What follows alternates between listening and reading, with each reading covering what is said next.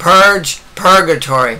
89 biblical reasons to flush it, because that's where it belongs. It is a doctrine of devils, and we definitely want to defeat those and destroy those, annihilate those with the light and logic and soundness and integrity of the Word of God.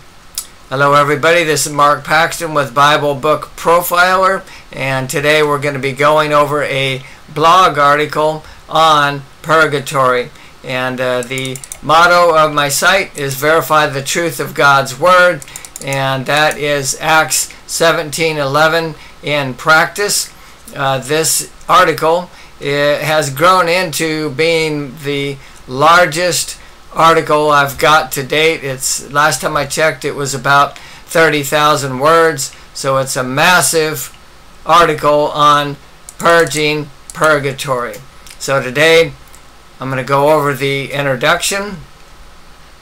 I'm going to go through the biblical and spiritual summary, which has 18 different sections to it, and there's a link to each one of those sections, so you can just jump right into whatever section you want and quickly find it. And then we're going to go over section number 1, the origin and history of purgatory proves it was invented by man.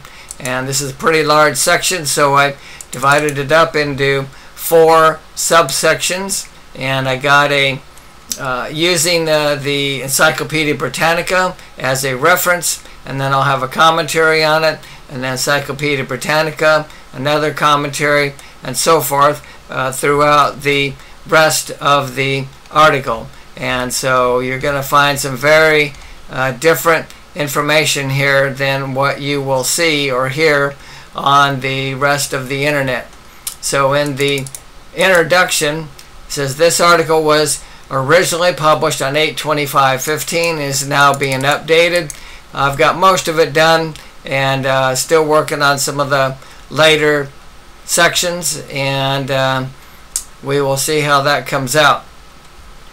So it's important to know that this article is not coming to you by way of personal opinions, denominational bias, or complex and confusing theological theories, but through multiple objective authorities such as biblical or English dictionaries, ancient Greek manuscripts, or the laws of logic that are all in agreement.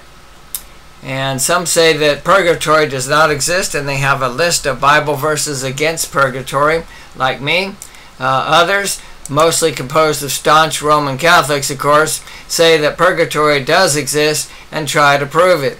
And see the list of Bible verses used to support purgatory in section 17. It's pretty pathetic, the verses that they use to try to prove purgatory. It's pretty sad. Very, very weak, and we'll see that later on in this video. Others have asked, where is purgatory in Bible? Or where is purgatory in Bible verses? This research article will definitely answer those questions.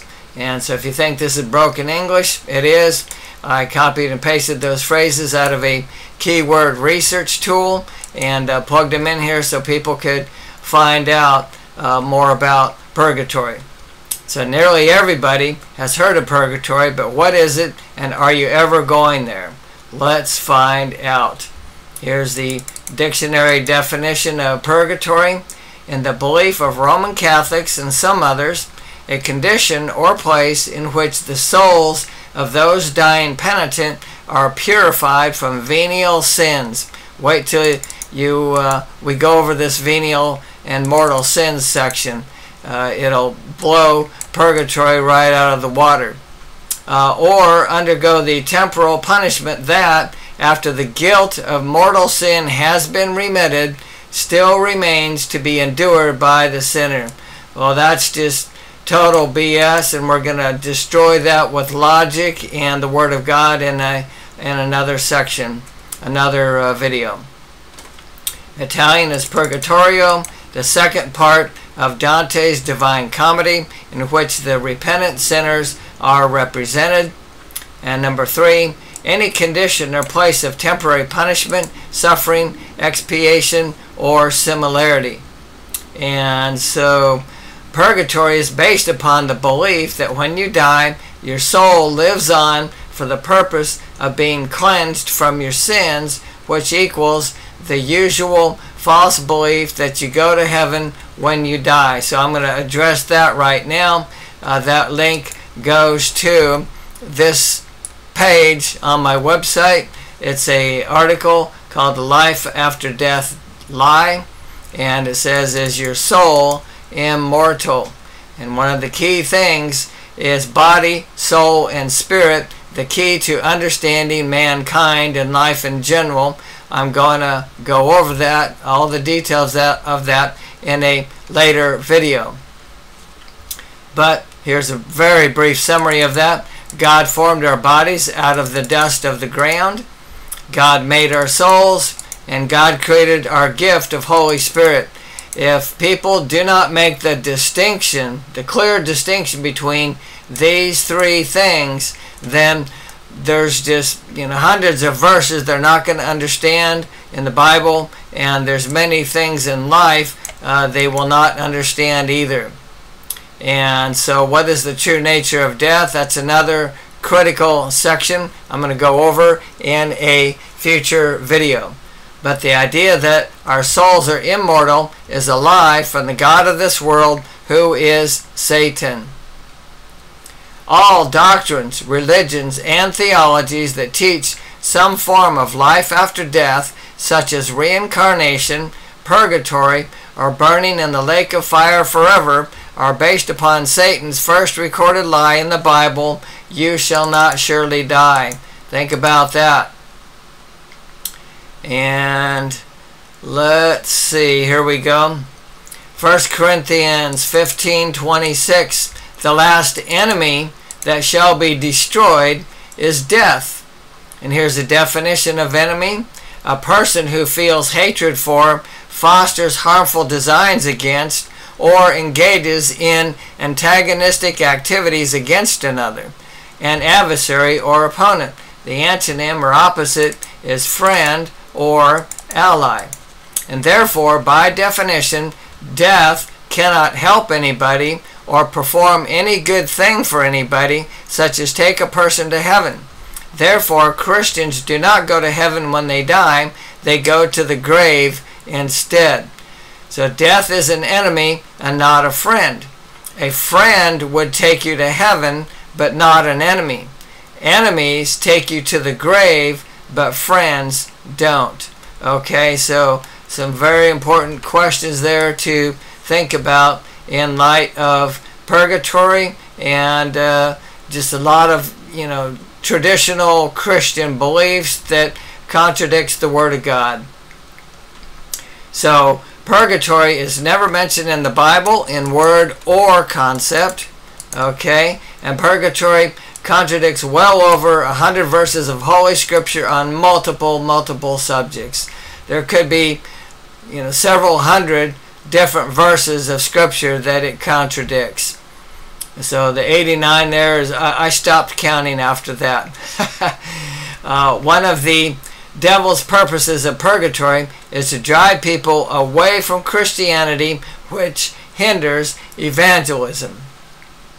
So now here's the biblical and spiritual summary, so that people can go right to these sections and see what they want to see, or they can just skim through the whole article right here in this section and get the gist of it. And so number one, the origin and history of purgatory proves it was invented by man. Number two, mortal and venial sins rendered purgatory irrelevant, meaningless, and useless. Number three, purgatory contradicts at least 10 verses of Scripture on the true nature of death. How about that? Number four, purgatory contradicts the true nature of body, soul, and spirit and the fall of man. There's lots of verses to back that up. Number five, the practice of praying for the dead and or believing in the lie of the dead making prayers not only contradicts the 10 plus Bible verses on death, but it's also based upon a lie from 2nd Maccabees, which is another counterfeit apocryphal book, and a mistranslation of a Hebrew word from Baruch, 1st Baruch, which is another apocryphal book that counterfeits the Bible. Alright, I'm back. I had a little interruption from the dogs. Okay, so number 6. Look at this. Purgatory violates 7 verses on God's forgiveness of us. Think about that. Number 7. Purgatory does not make the crucial distinction between our fellowship with God and our sonship. Number 8. Purgatory contradicts all 8 characteristics of God's wisdom, and therefore purgatory is the wisdom of this world, which is earthly, sensual, and devilish.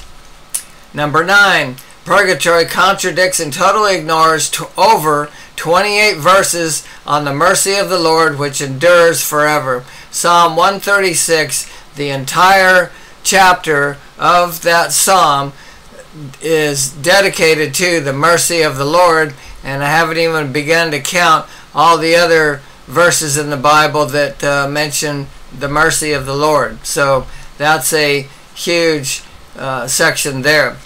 Number 10, purgatory violates at least 7 verses on God's justice. That's a huge one, very important.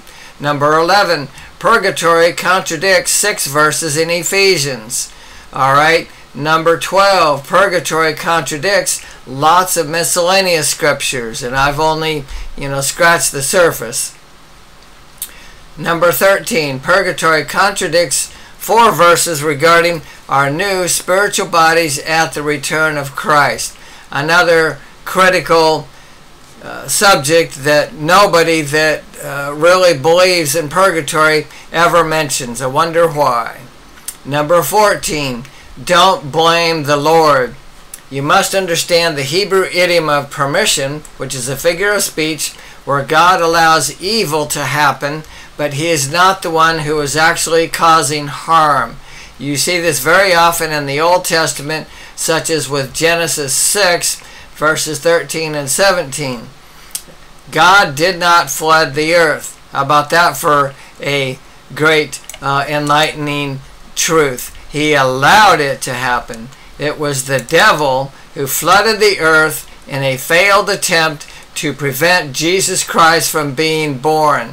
So as with purgatory, it is not a temporary punishment sanctioned by the Lord that you must endure, but it's a religious and corrupt work of Satan instead.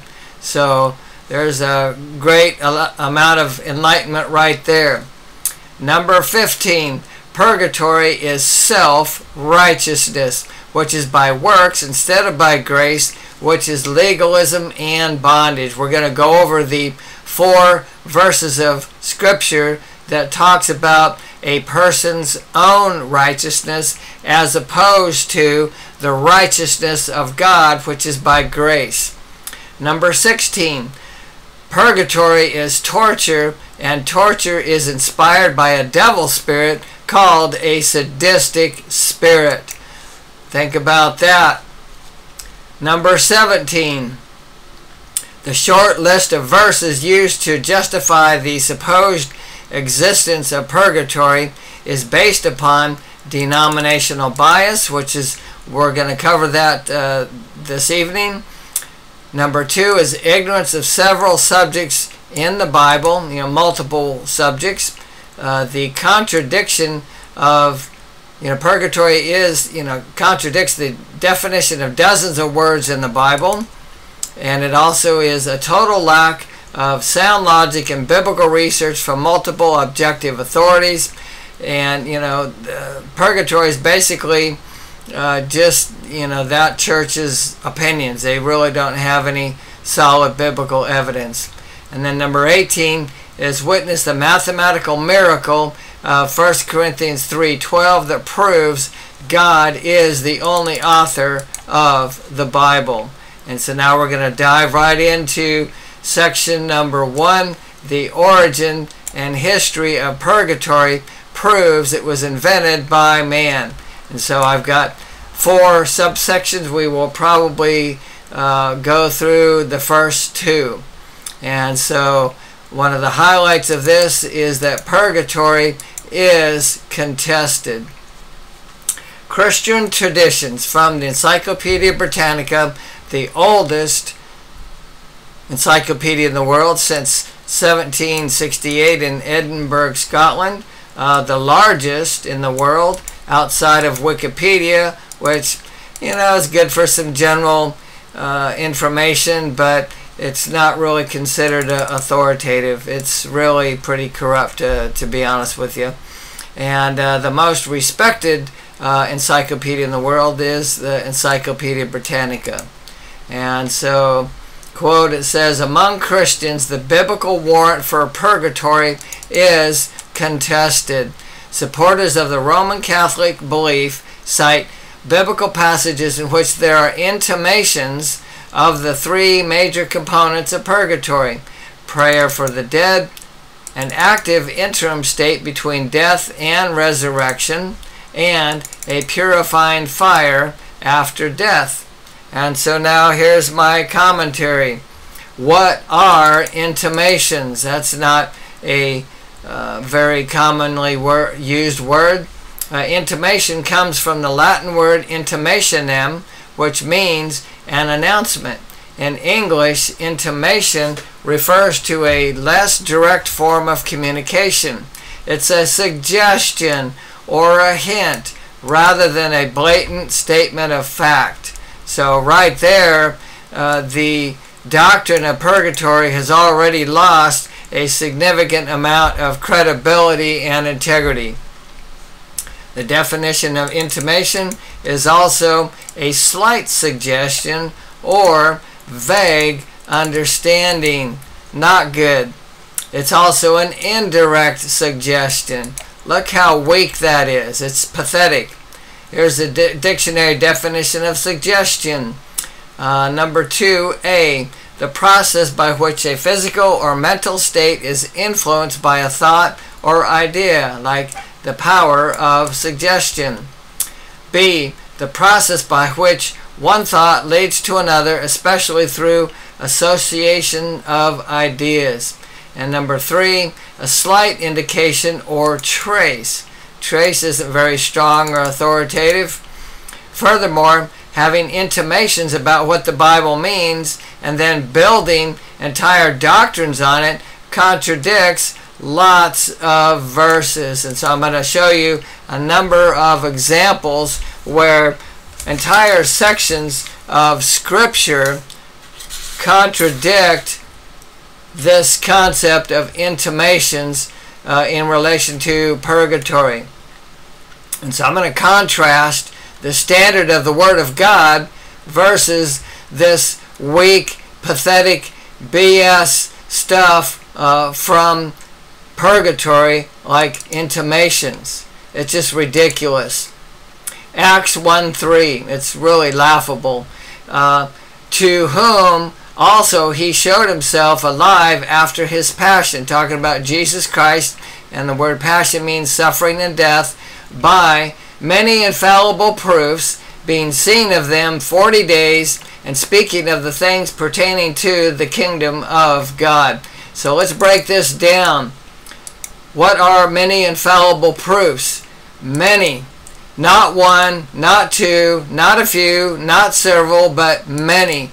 This is the Greek word paulus, Strong's number 4183, and means many, high in number, multitudinous, plenteous, much, great in amount or extent. So there's a massive amount of evidence right there.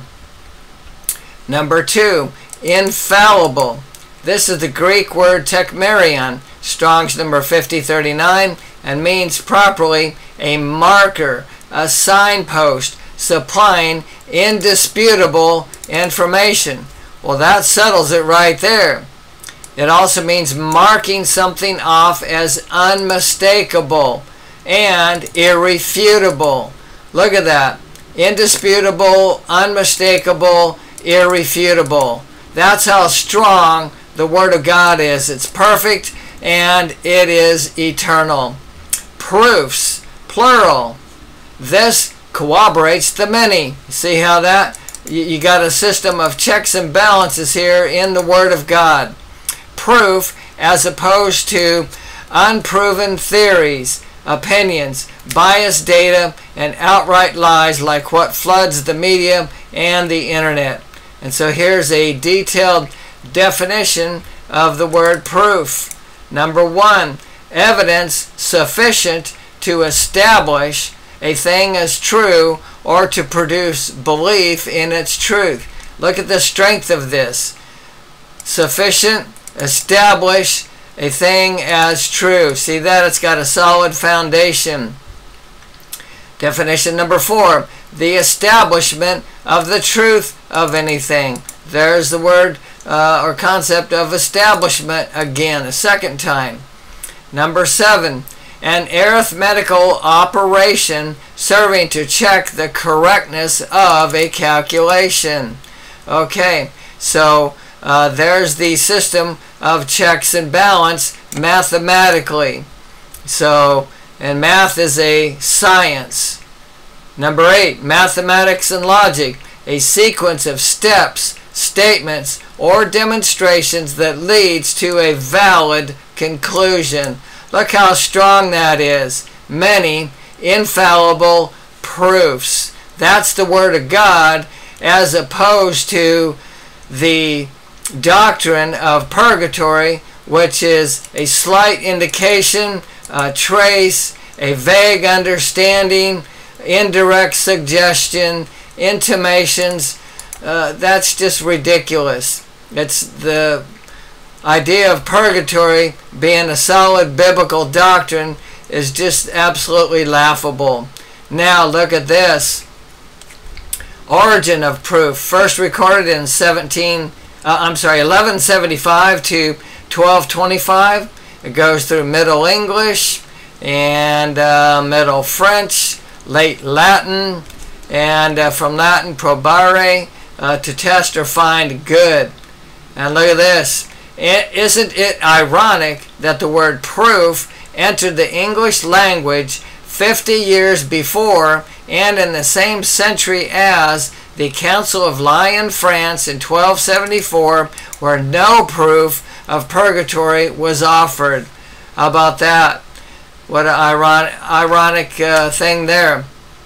Now let's go to Nehemiah and contrast that with purgatory and the vague understanding. Nehemiah 8 verses 8 and 12. So they read in the book of the law of God distinctly and gave the sense and caused them to understand the reading.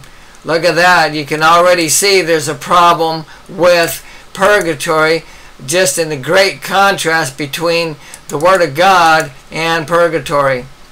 Verse 12, and all the people went their way to eat and to drink and to send portions of their food for others and to make great mirth, a great celebration, because they had understood the words that were declared unto them. Look at this. In verse 8, the word sense is the Hebrew word sekel. Strong's number 7922, and is used 16 times in the Old Testament. 8 is the number of resurrection and a new beginning, so 16 is double that, establishing it and intensifying it. That's the third time we've run into the concept of establishment. It was a great new beginning in their lives once they finally understood the Scriptures. This is why they had such a great celebration. And so look at this. The definition of intimation is a vague understanding, which contradicts Nehemiah 8:8, where they read in the book, the law of God distinctly, and gave the sense that established new beginning and caused them to understand the reading. Okay, and so Here again is a definition of intimation, vague understanding, which is an open door for Satan to steal the word from you. Not good. You know, I'm going to be saying that a lot in this video and throughout this whole series. It's a brand new series on purgatory. Not good. Maybe I should make a t-shirt about that on purgatory. It's just insane. Matthew 13. Here's the parable of the sower and the seed. And he spake many things unto them, talking about Jesus Christ in parables, saying, Behold, a sower went forth to sow. And when he had sowed, some seeds fell by the wayside, and the fowls came and devoured them up. Verse 19 is the explanation. When anyone hears the word of the kingdom and understands it not, then comes the wicked one and catches away that which is sown in his heart. This is he which receives seed by the wayside. Not good. The wicked one is the devil, and the devil has an entire army of devil spirits. There's, you know, dozens of different categories, and they function in two hierarchical levels. You got your leadership devil spirits, known by the Greek word daimon, and then you've got the lower ranking devil spirits that they control, known as the daimonion. Those are the two levels of power and versatility and command that those two levels of devil spirits have. That's how they operate. It's just like an army. And there are devil spirits that work in people, in situations around the world, that can steal the word of God out of people's hearts if it is not established. We mentioned establishment 3 times, and that is what the word of God does, is it gets us established in the truth. Ephesians talks about being rooted and grounded in love, and the Colossians talks about rooted and grounded in the Word of God. Okay, and that's radically different than this just asinine, vague suggestions and vague understandings, slight suggestions, intimations about purgatory. So, do you want a chain made out of wet toilet paper, or do you want the titanium version of a chain, which is the Word of God? So there's no comparison here. Now, look at Luke. Here, Luke chapter 1 in an Amplified Bible. And again, we are contrasting the precision of the Word of God and contrasting that to purgatory and all the BS associated with it. Luke 1, since, as is well known, many have undertaken to compile an orderly account of the things which have been fulfilled among us by God. Verse 2, exactly as they were handed down to us by those with personal experience, who from the beginning of Jesus Christ's ministry were eyewitnesses and ministers of the Word, that is, of the teaching concerning salvation through faith in Christ. Verse 3, it seemed fitting for me as well, and so I have decided, after having carefully searched out and investigated all the events accurately from the very beginning, to write an orderly account for you, most excellent Theophilus. That's the second time orderly, or the concept of order, has been mentioned. And look at this. Investigated all the events accurately. Okay? And the orderly account again. And look at this other term, exactly. So we got orderly twice, exactly once, accurately once. All that directly contrasts with the BS of purgatory, which is a vague understanding. So do you want the exact truth or a vague understanding and have the adversary rip you off? Make a decision.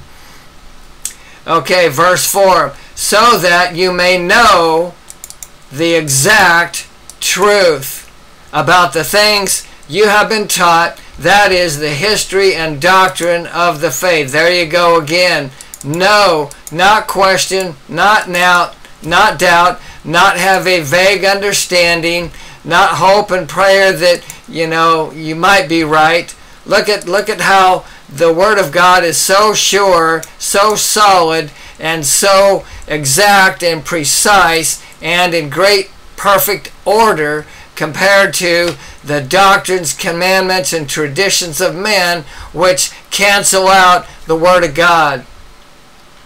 Now here's another section of Scripture, Luke 24, that contradicts purgatory once again. And behold, verse 13, 2 of them went that same day to a village called Emmaus, which was from Jerusalem about 80 furlongs. And 1 furlong is 220 yards or 201 meters. So the total distance was about 7.5 miles or 12 kilometers. And they talked together of all these things which had happened. And it came to pass that while they communed together and reasoned, Jesus himself drew near and went with them. But their eyes were holden. They were spiritually held shut. This has to be from a devil spirit influence, that they should not know him. And look at this. Here's the corroboration of that. Then he said unto them, O fools, and slow of heart to believe all that the prophets have spoken. Ought not Christ to have suffered these things and to enter into his glory? And beginning at Moses and all the prophets, he expounded unto them in all the scriptures the things concerning himself. Jesus Christ divided the entire Old Testament into 3 categories. The law, which is also called the Pentateuch, Genesis, Exodus, Leviticus, Numbers, and Deuteronomy, and all the prophets like Isaiah, Jeremiah, Ezekiel, Daniel, and the rest. And then also the rest of the writings, like you've got Psalms and Proverbs and First and Second Kings and those types of writings. Those are the 3 categories of the Old Testament that all speak or concerning Jesus Christ. He is the red thread of the Bible. If you count correctly, there are 56 books of the Bible, not 66, and Jesus Christ has a unique identity in each of those books. For example, in Hosea, he is the latter rain.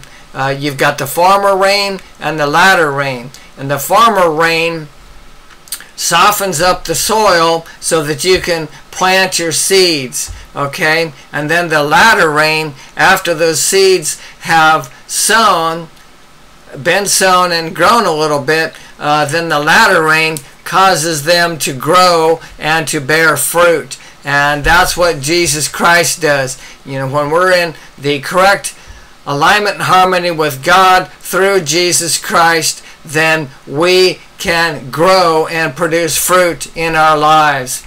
And that understanding of Jesus Christ being the red thread of the Bible, look what the result was of that. Verse 31, and their eyes were opened, and they knew him, and he vanished out of their sight.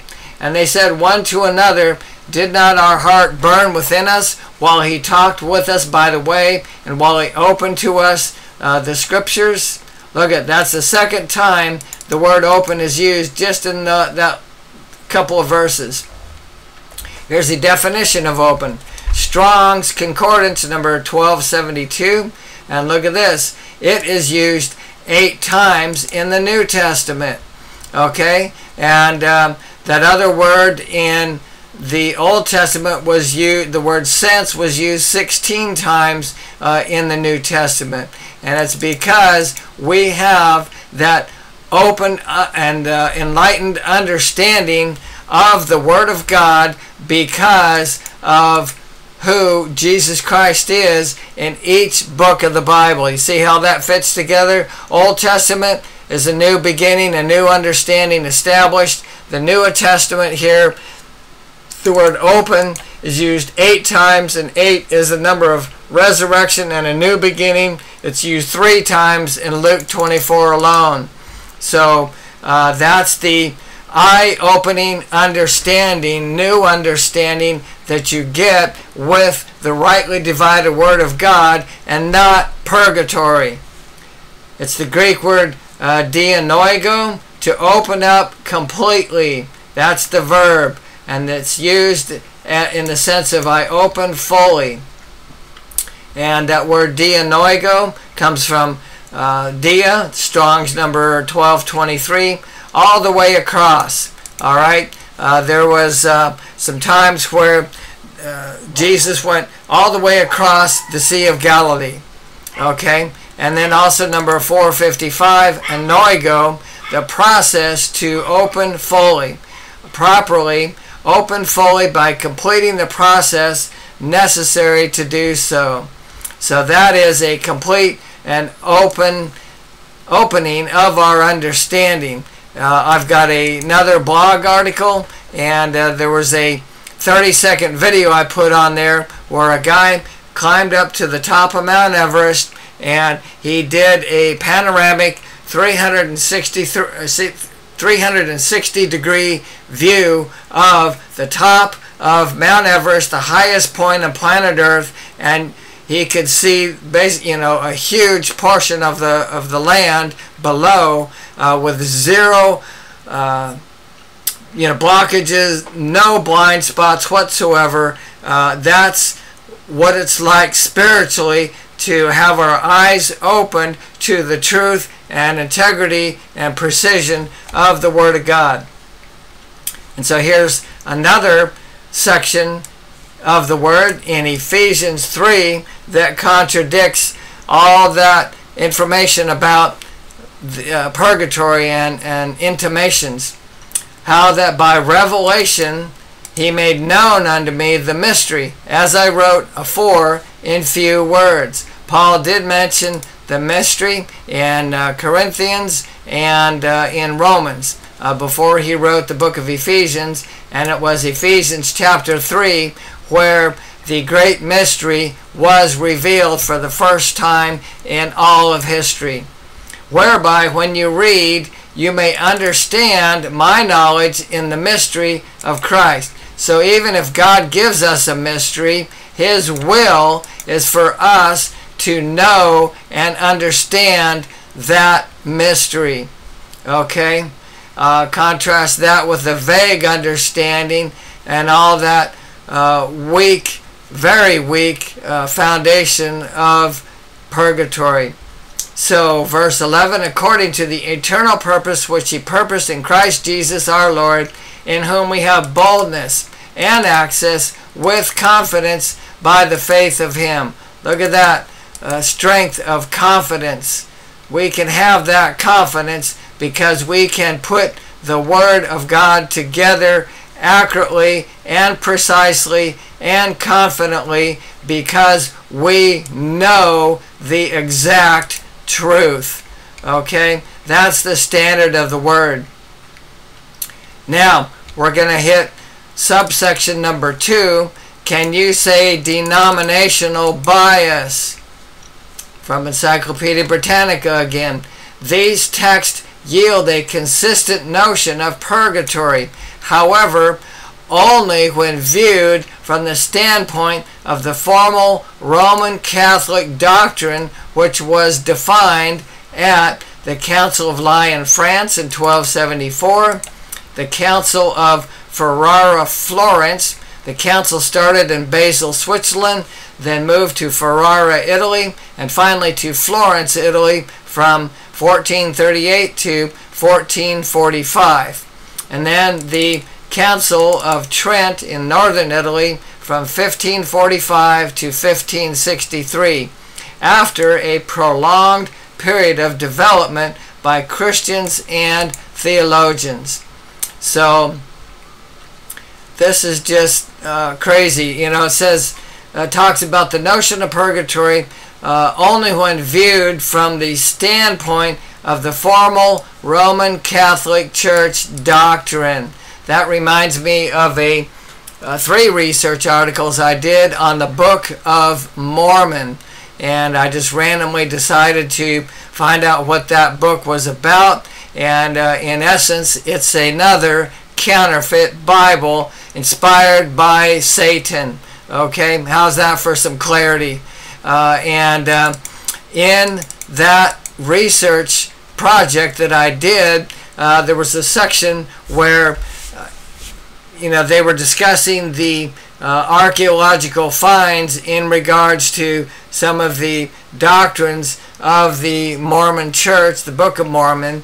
And the interesting thing was that the Mormon scholars were at odds against every scholar on the planet, regardless of which church or spiritual belief they had. It was only the Mormon scholars that believed in their particular doctrine of Mormonism. Okay, and as a matter of fact, a lot of those scholars defected from the Mormon Church because they saw that they could not verify the truth of what the Book of Mormon was saying. There was no evidence for it whatsoever from multiple objective authorities. And so you will see these patterns when you start researching different books, different religions, different doctrines, and you compare them all to the Word of God. You're going to see the adversary, Satan, make the same mistakes over and over again, the same pattern.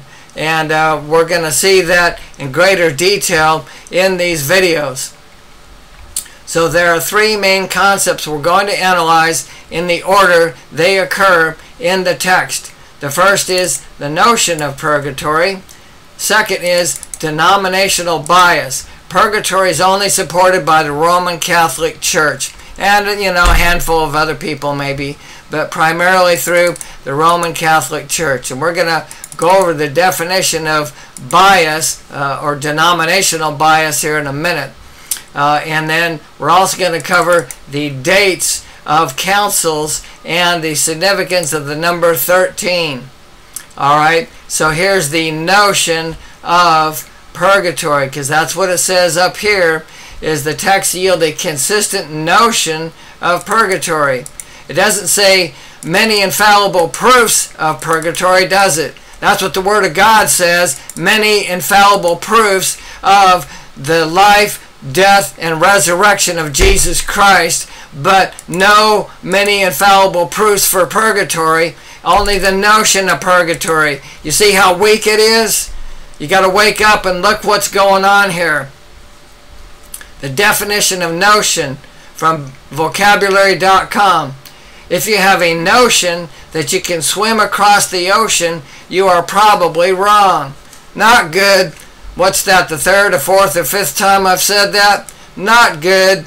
A notion is an idea, often vague and sometimes fanciful. Look at that. That's the 2nd time the word vague has come up in association with purgatory. Not good. Thumbs down. A notion is lighter than a theory and embraces a whimsy that a simple idea never could. So, well, I already mentioned this. This is the 2nd time the word vague has been used in association with purgatory. Not good. Based upon the definition of notion, the doctrine of purgatory has less credibility than a theory, which by definition means an unproven idea. Look at that. So again, it goes back to Acts 1:3 with the many infallible proofs, indisputable information. That is the Word of God, and purgatory is less than a theory, which is an unproven idea. In other words, it's just somebody's opinion. Somebody's freaking opinion. Look at this. Here's a definition of whimsy, since that comes up as a definition of notion. So we're going from one, pillar, foam rubber pillar to another. It's laughable, it's sad, it's ridiculous.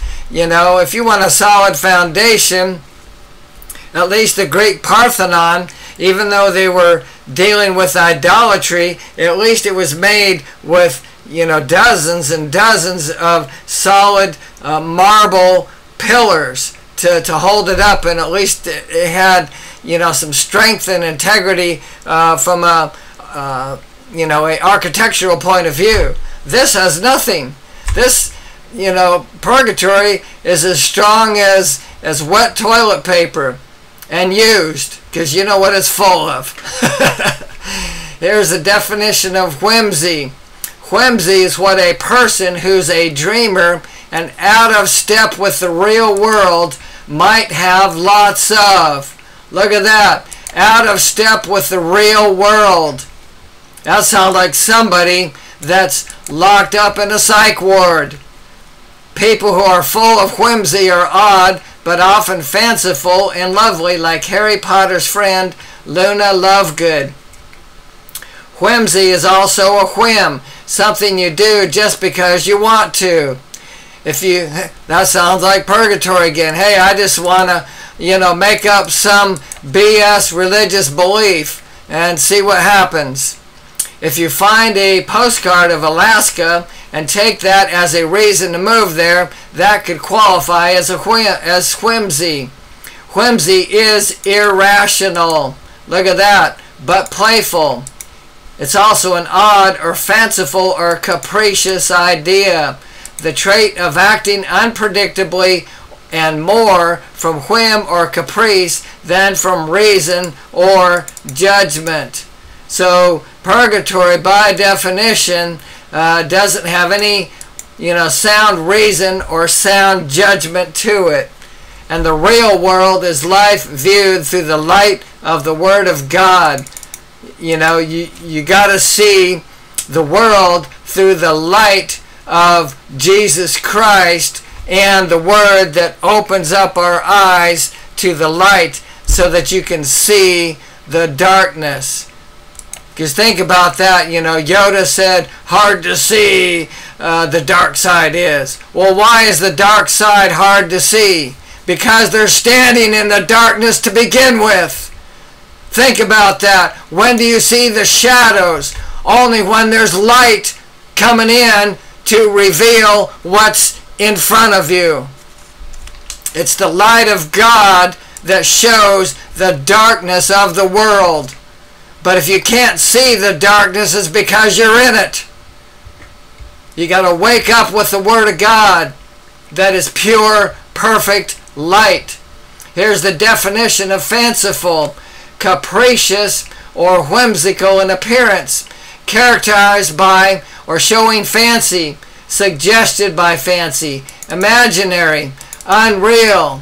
That's what purgatory is. It's unreal. It's imaginary. It's total BS fabricated by devil spirits, led by fancy rather than by reason and experience. Whimsical. Now check this out. You talk about accuracy and humor. One of the definitions of notion from the Urban Dictionary defines it as a stupid idea. Look at that. And there's a phrase called notion sickness. The feeling you receive when an idea is so bad it makes you physically ill. Look at that, people. That's a perfect description of the effects of purgatory. It makes you physically ill. It's such a bad idea. That's notion sickness. Being fanciful, whimsical, or irrational is okay if you're playing in the park. But when it comes to rightly dividing the Word of God, there's a blatant contradiction. We've already seen multiple contradictions between purgatory and the precision and confidence and multiple, the many truths of the Word, the many infallible truths. Okay, so 2 Timothy 2:15, study to show thyself approved unto God, a workman, not some whimsical person playing in the park that's totally out of touch with reality, a workman that needeth not to be ashamed, rightly dividing the word of truth. It's impossible to rightly divide the Word of God if you are in an irrational state of mind. That's what the concept of purgatory does, is it puts you in an irrational state of mind. It's devil spirit influence. Now from subsections 1 and 2 above, and based upon the definitions, look at this long list. Confusion. Now I didn't go over confusion specifically, but it's a consequence of all the pros and cons of purgatory. You go back and forth and back and forth and back and forth if you don't have the clear light and accuracy and integrity of the Word of God, like in Luke and in Acts, that are in perfect order and exact and cause us to know and stand with confidence. We got fanciful, imaginary, and unreal. Imagination, well, that's a real solid foundation for truth, huh? Intimation, irrationality, notion, not to mention notion sickness, suggestion, slight suggestion. Boy, those are real authoritative terms, huh?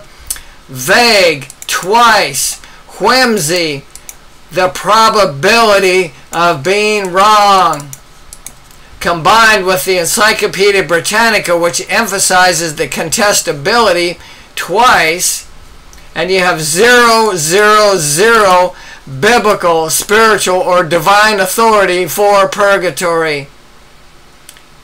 Look at this. The doctrine of purgatory wasn't established until 14.5 centuries after the last book of the Bible was written. The vast majority of scholars say the book of Revelation was written somewhere between 95 and 100 AD, including 3 centuries of fierce debate from the late 1200s to the mid 1500s. Okay, so this alone tells us it's a very weak and dubious man-made theology without any credible basis, scholarly biblical research, or critical thinking skills. Look at that. No critical thinking skills, just all imagination. You know, somebody was smoking some really good dope when they came up with purgatory, I tell you what. And that makes me think of pharmakia in Galatians 5, which talks about witchcraft, pharmakia being, or the use of drugs, you know, both legal and illegal, and that screws up your mind and opens your minds up for devil spirit influence and devil spirit possession. There's lots of groups of people all over the world like these witch doctors, and I've seen some things about all this crazy devilish stuff they do in Haiti and Africa, where they have a witch doctor or some shaman guy, you know, make this potion and have everybody drink it, and they get all these hallucinations. They're playing with devil spirits. He's getting them possessed with devil spirits, and then they go through all kinds of crazy stuff and start spewing out all kinds of devilish doctrines. Now, here is denominational bias. Whenever there's a biased belief among a specific group of people, like the Mormons or the RC people, that nobody else supports, you know something is wrong. Okay? Here's the definition of bias. Noun, a particular tendency, trend, inclination, feeling, or opinion, especially one that is preconceived or unreasoned. What is that, the second or third or fourth time irrationality and insanity and unreasoned has come up? Here's another definition of preconceived notion. An opinion, how many times has that come up? An opinion formed beforehand without adequate evidence. There it is again. Look at that. No adequate evidence for purgatory. And a preconceived notion is a type of, this is a way of classifying it, a type of opinion, persuasion, sentiment, thought, or view. A personal belief or judgment that is not founded on proof or certainty. So once again, that's a blatant, screaming, lemon, yellow, loud contradiction to the many infallible proofs of the Word of God in Acts 1:3. It's a screaming, lemon, yellow contradiction between the absolute certainty of the truth in Luke chapter 1. Do you see that? That's why I'm going over all this stuff. Once again, this corroborates what we have already learned in the previous section. I spoke too soon. The many definitions about purgatory contradict Acts 1:3, many infallible proofs, and Luke 1:4, the understanding from above is absolutely certain. So do you want the absolute certainty and precision of the Word of God? Do you want the many infallible proofs of the Word of God? Or do you want these crazy, irrational, unreasoned beliefs like the doctrine of purgatory? Now I'm going to explain this from a different point of view, from a sheer logical point of view. It's called inductive logic versus deductive logic or reasoning. And so what is the difference between inductive and deductive reasoning? And that this is a very important enlightenment so that we can understand what purgatory actually is. Inductive reasoning involves starting from a specific premises and forming a general conclusion, while deductive reasoning involves using general premises to form a specific conclusion. And here's the distinction. Conclusions reached via deductive reasoning cannot be incorrect if the premises are true. I've proved that mathematically and logically when it comes to the Trinity in my Shield of the Trinity article. And in that diagram, there's 6 violations of the laws of logic and mathematics in that one diagram. And it's absolute proof that those statements are false. And so it's very important to classify things so that you understand the whole situation from a bird's eye perspective. So, once again, conclusions reached via deductive reasoning cannot be incorrect if the premises are true. That's because the conclusion doesn't contain information that's not in the premises. Unlike deductive reasoning, though, a conclusion reached via inductive reasoning goes beyond the information contained within the premises. It's a generalization, and generalizations aren't always accurate. Okay? In other words, if I have the preconceived notion, remember that definition, that purgatory is a true biblical doctrine, then I would go to the Bible and cherry pick and distort only the verses that seem to support my belief and ignore all others because my belief is the premise.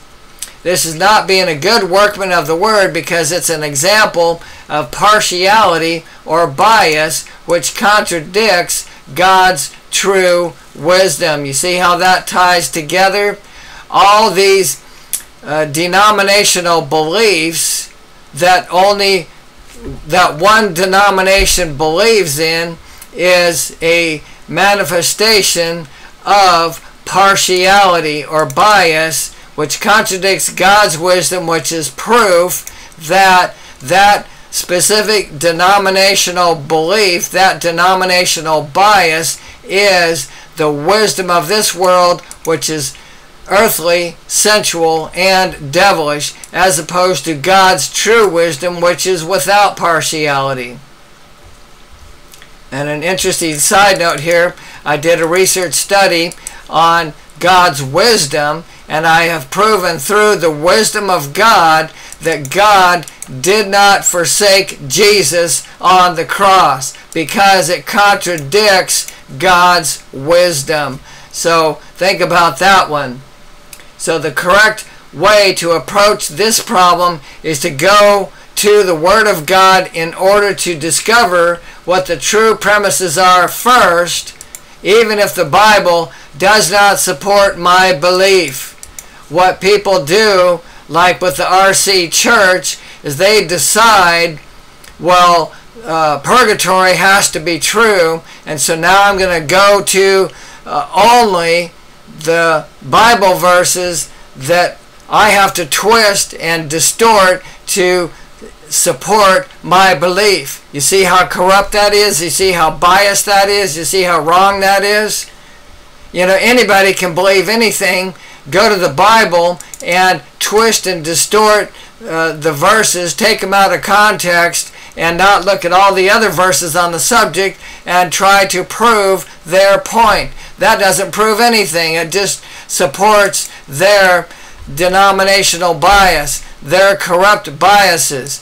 Well, if we want truth, we can't be wanting bias. Those two are incompatible. In the true Word of God, all the verses on the same subject will be in harmony. In the original Word of God, that is. Here's the definition of unreason: inability or unwillingness to think or act rationally, reasonably, or sensibly, like irrationality. It's a lack of reason or lack of sanity. It's madness, confusion, disorder, chaos. For example, a world torn by unreason. So if it's a lack of sanity, then that means it's insane. If it's madness, confusion, disorder, and chaos, then those four things are all psychological and spiritual weapons of Satan, of the devil. Look at that. Madness, confusion, disorder, and chaos. Here's a definition of bias. It's partiality that prevents objective consideration of an issue or situation. So once again, that contradicts the wisdom of God. Here's the verb: influence in an unfair way, like a bribe or a threat is an example of that. So you see, bribes and threats all over the place. Thus, denominational bias is when these definitions are applied to an entire denomination. Now, I mentioned the wisdom of God. Here's the 8 characteristics of it in James 3. But the wisdom that is from above is first pure, then peaceable, gentle, easy to be entreated, full of mercy and good fruits, without partiality and without hypocrisy. And the fruit of righteousness is sown in peace of them that make peace. Now look at this. All denominations and religions are guilty of doctrinal bias, denominational bias, which contradicts God's wisdom and is therefore the wisdom of this world, which is earthly, sensual, and devilish. And so now we don't have too much farther to go. We're going to wrap this up here in a little bit. Now let's look at the Proverbs, the book of wisdom. Proverbs 11:14. Where no counsel is, the people fall, but in the multitude of counselors there is safety. And you can consider counselors not just people, but Bible verses on the same subject. They are all going to be in agreement. Proverbs 15:22. Without counsel, purposes are disappointed, but in the multitude of counselors, they are established. There's that word established again. Proverbs 24:6. For by wise counsel thou shalt make thy war, and in multitude of counselors there is safety. Look at that. You got safety, you got confidence, you've got establishment of the truth. Having a multitude of counselors is the equivalent of multiple objective authorities, something that I mention in many of my articles and videos and use to rightly divide the Word of God. It has been said that there are 4 things in life: religion, corrupt religion, no religion, and true Christianity. I say the RC Church qualifies as a corrupt religion. How about you? What is the bird's eye view spiritually of purgatory? Let's look what's happening here from Proverbs 6, from the Amplified Bible. Another bird's eye view here. Verse 12, a worthless person, a wicked man, is one who walks with a perverse, a corrupt, vulgar mouth. He spews out fiery darts of the wicked, who winks with his eyes in mockery, who shuffles his feet to signal, who points with his fingers to give subversive instruction. That's talking about a business deal in the marketplace, and there'll be 3 people involved. You got 2 people that are trying to make some kind of business deal in the marketplace, and this worthless person, the wicked man, is the one who is manipulating that business deal, that situation. He's pulling the strings and manipulating the people in the situation, and that goes on all over the world on a global scale. These people, these worthless people, are called, they're born of the seed of the serpent. They have sold their souls to the devil, and that's why there's so much, crime and evil and all kinds of horrible things going on in this world. Who perversely in his heart plots trouble and evil continually, who spreads discord and strife. Remember what we looked at about the all the debates on the truth or falsehood of purgatory. Therefore, the crushing weight of his disaster will come suddenly upon him. Instantly he will be broken, and there will be no healing or remedy, because he has no heart for God. These 6 things the Lord hates. Indeed, 7 are repulsive to him: a proud look, the attitude that makes one overestimate oneself and discount others, a lying tongue, and hands that shed innocent blood, a heart that creates wicked plans, feet that run swiftly to evil, a false witness who breathes out lies, even half-truths, and one who spreads discord, rumors among brothers.